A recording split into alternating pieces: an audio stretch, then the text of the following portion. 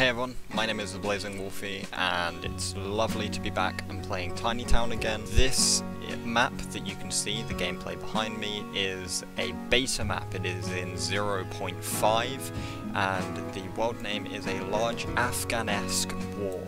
Work in progress. Now, the creator of this, called Bunga, has nicely given me permission to showcase the map and share it with you guys.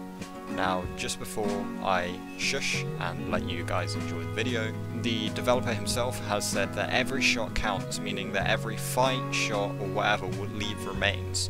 Whether it is bullet holes, bullet casings, or bodies, everything is accounted for. If you do see a dead body, like I will be showcasing throughout this video, a blown out tank, or whatever, you can trace it back to someone or something. Now, each of the units within the map have a similar kind of loadout. This map creator did have some assistance from his mum, who is a veteran. The map that you guys have created is phenomenal, and he's taken a lot of things from games like Squad and Armor, which I personally love. If you do want to see more of this, I can keep up to date and showcase each individual update.